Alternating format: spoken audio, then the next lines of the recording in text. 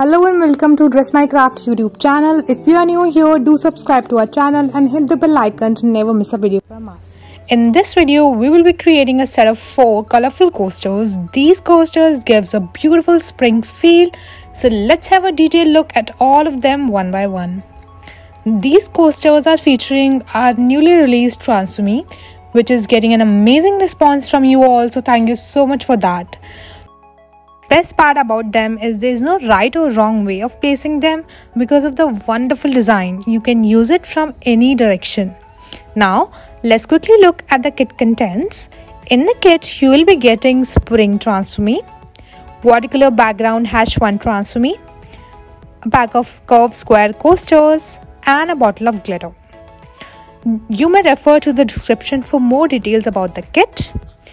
Additionally, you will be needing few basic supplies such as a paper trimmer, scissors, silicone spatula brush, tweezers, water in a bowl, any round brush, sponge, water brush pen, any white and black chalk paint, 2 trays to take out paint, a sponge dauber, flat brush, a thin round brush, a sponge emery, some dry tissues, resin, and a cup of stick to mix the resin. Now let's start creating. Take out all the 4 curved square coasters from the pack and take out some white chalk paint in a dish. Using a flat brush, apply a thin coat of paint onto one side of the coaster.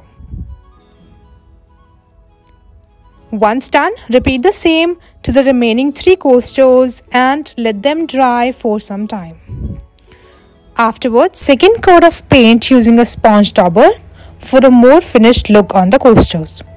Repeat the same for remaining 3 coasters as well and keep them aside to dry.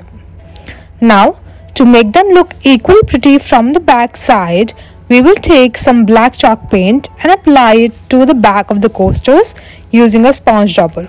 Using a sponge dauber here will give us a quick coverage. Repeat the same with the remaining 3 coasters as well and let them air dry. Once they are done, the last area left to cover is the edges. So we'll be coloring that as well. You may either use the same sponge dauber or for more precise application, use a thin paint brush. Paint the edges on all 4 coasters and leave them for the final drying. So our base coat looks great. Now to make the surface more smoother, you may use sanding block.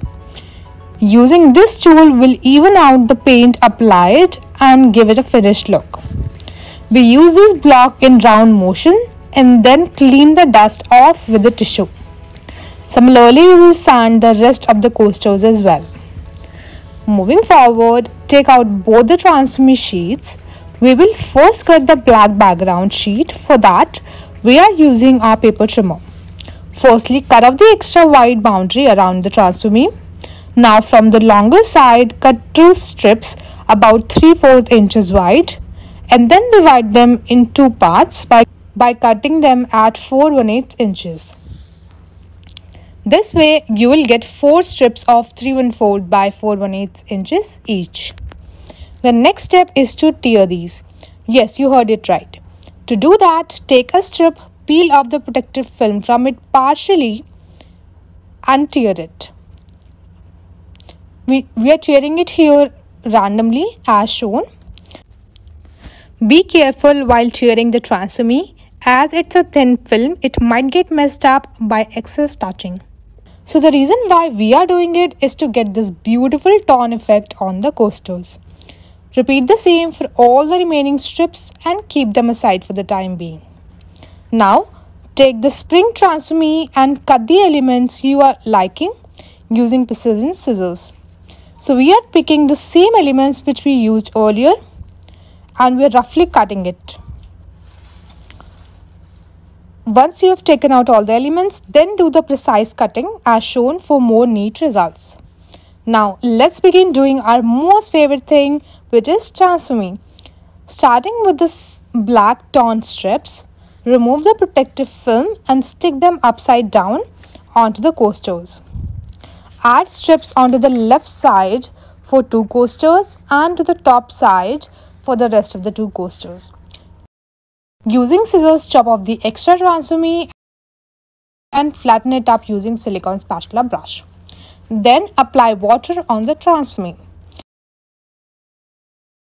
Soak up extra water using a tissue and remove the backings. Now to make sure there is no air bubbles, you may use the spatula brush over it again and it's done. Now do the same thing for rest of the 3 coasters as well. Once done, now it's time to pick our first coaster and start creating it.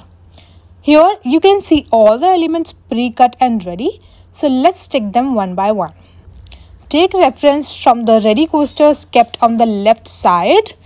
Always remember to remove the protective film and try to hold the element from the edge, otherwise the film will stick to your fingers and it will ruin the transfer. So here I just want to tell you that we will be adding all the overlapping elements in the last, so don't worry if we miss adding any element this time onto the coaster. Now, so once you are done with placement, flatten them up all with the silicone spatula brush and then apply water using any brush. Soak up extra water using a tissue and then remove the backing. To remove air bubbles, use the spatula brush over it again and you are done. Now, in the exact same way, we will be creating the remaining 3 coasters as well. Start with all large elements first and then add the small filler elements. So after adding the cake and bunny, add bottle and then the bucket. Flatten up with spatula brush. Then turn the coaster around and add the remaining elements.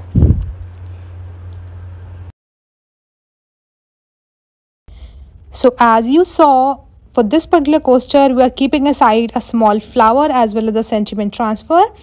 And then we are simply going ahead with the water and doing the transformy as usual.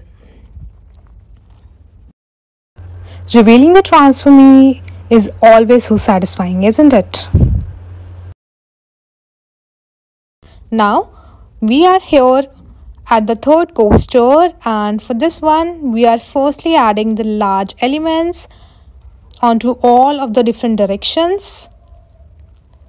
We have also kept the coasters aside onto the left side so that you can always take reference from the same to know where we are placing which element. As you can see, for this particular coaster as well, we have kept aside the sentiment and a small flower element as well. And now we are simply transferring them.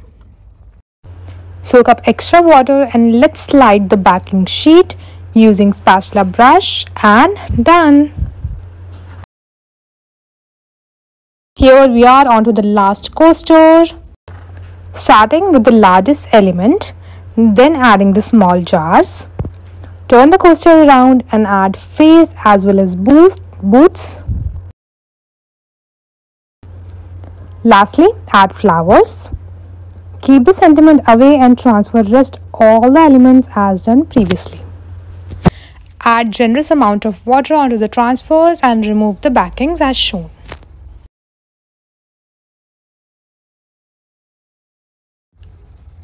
Wow, loving them.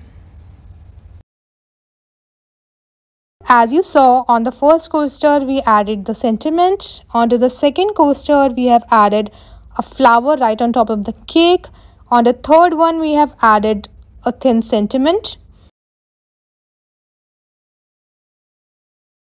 And then onto the 4th coaster we have added a jar over here and the sentiment overlapping the beautiful house.